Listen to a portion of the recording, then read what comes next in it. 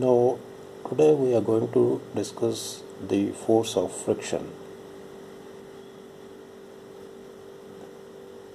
When a small horizontal force is applied to some heavy mass, we know it will not move. As per second law, net force is equal to mass into acceleration. As per second law, body should move. Now, first law says body can remain motionless only if the net force is zero. So that means some force equal in magnitude and opposite in direction is acting on the body. This force is called frictional force. This force cannot be more or less than the applied force because in either case there will be a net force and body will move.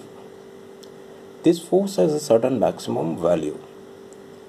When the applied external force exceeds the maximum value of frictional force, body begins to move with a net force equal to difference of the two forces mentioned above. Frictional force is therefore a force which opposes relative motion. Frictional force has a maximum value equal to the coefficient of friction multiplied by the normal reaction. As long as body is not moving, mu is called coefficient of static friction, and once the body starts moving, magnitude of mu decreases a little and is called coefficient of kinetic friction. It's the frictional force that causes the motion of vehicle, the frictional force between the road and the tires. Now we take a problem to understand the concept. Suppose a mass m1 10 kg is lying on a plank of mass m2 10 meter in length. m2 is accelerating at the rate of 6 meter per second square by a unidirectional force towards left. Frictional coefficient between m1 and m2 is suppose 0.5 and between m2 and ground is 0. Now how long it will take for the box to reach the other end of the plank? Let's find out. First, suppose that there is no friction between m1 and m2. What will happen? As per first law, net force on m1 will be 0 in horizontal direction and m1 will remain where it is while m2 will slip to the left. Due to force of friction between m1 and m2, m1 will move along with m2 towards left. Now maximum value of frictional force between m1 and m2 is mu n, which is equal to 50 Newton. So as per Newton's second law, net force equal to mass into acceleration. So we find the acceleration, maximum possible acceleration for mass m1 equal to 5 meter per second square. Maximum force of friction can support acceleration of 5 meter per second square. So we see that acceleration of m1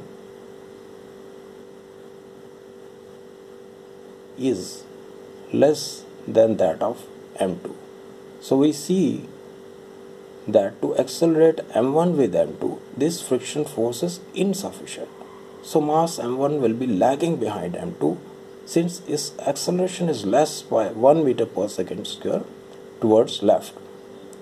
Both m1 and m2 are moving to left, but m2 is moving faster to left than m1. So as seen from the surface of plank, m1 will appear to be moving to the right end of the plank. So with respect to m2, m1 is moving to right. So to prevent relative motion, frictional force acts to left on mass m1. m1 is having an acceleration of 1 meter per second square relative to m2, or as seen from m2 towards right. Although both are moving to left, but as seen from m2, m1 is moving to right. Acceleration of plank m2 is 6 meter per second square to left, and acceleration of m1 is 5 meter per second square also towards left. In the frame of plank m2, acceleration of m1 with respect to m2, or as seen from m2, equal to acceleration of m1 minus acceleration of m2, which is equal to 1 meter per second square towards right. Now m1 has to cover a distance of 10 meter with a relative acceleration of 1 meter per second square to right with zero relative initial velocity, because initial velocity of both the masses is same, so relative velocity will be 0. So using the equation s equal to ut plus 1 by 2 at square, we find the time. Now we take another example to explain this. Mass m equal to 1 kg is given initial velocity of 5 meter per second down the plane with 30-degree slope. It will travel some distance and will stop. Here three forces are acting on mass. First, weight mg acting vertically downward has been resolved along the slope and perpendicular to the slope as shown in the figure. Second is the normal reaction, which is perpendicular to the surface. Now when the mass pushes the surface downward, as per third law, surface pushes the mass upward.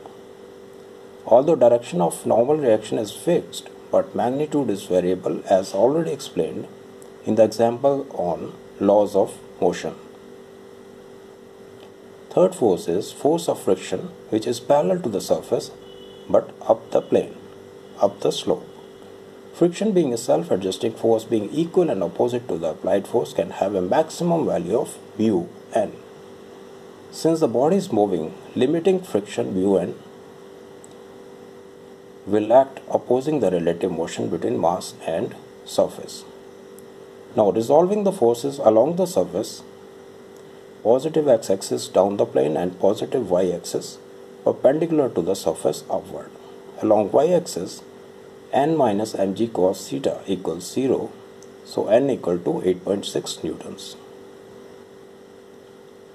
Component of mg along positive x-axis is mg sin theta equal to 5 newton and force of friction mu n equal to 6 newton is along negative x-axis. So net force of 1 newton is along negative x-axis or up the plane. So acceleration of mass along x-axis as per second law, net force equal to mass into acceleration. Acceleration along chosen positive x-axis is negative. So retarding force will retard the motion of mass and bring it to stop after traveling some distance. So force equal to mass into acceleration, force is minus 1 newton and mass is 1 kg, so we have acceleration of minus 1 meter per second square along positive x-axis. So using the equation v square minus u square equal to 2as, we find the mass will stop after traveling a distance of 12.5 meter down the plane.